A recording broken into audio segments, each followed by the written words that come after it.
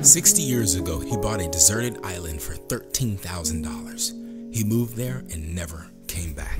Brandon Grimshaw was an editor at a newspaper in London. Like many people, he spent most of his time working and dreaming of a better life. But something happened that would change his life forever. One evening at a work event, a young boy joked with Brandon, asking if he'd ever live on a deserted island. Brandon laughed and said, "Why not?" But later that night, he couldn't stop thinking about it. He realized that at nearly 40, there wasn't much holding him back. He was single, hadn't bought his own home, and felt ready for a big change. So Brandon did something bold. He quit his job, left his friends, and started searching for a small island he could call his own.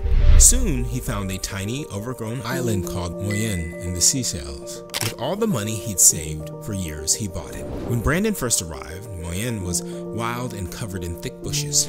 No people had lived there for a long time. Brandon saw beauty and possibility. He set up a simple wooden house and began to make the island livable. Brandon worked tirelessly, clearing paths and planting trees.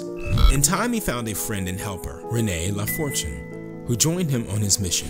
Together, they planted over 6,000 trees, creating a paradise that many birds, turtles, and other animals began to call home. Birds flew in from nearby islands and made the island their nesting place. Thanks to Brandon and Renee, endangered giant turtles also found a safe home there.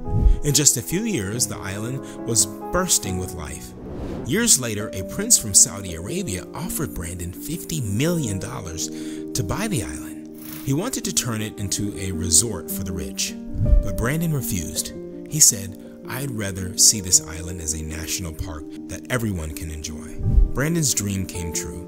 The island became a national park open to visitors for brief tours. People could see the trees, birds, and turtles he worked so hard to protect. The entrance fees helped keep the island beautiful and natural.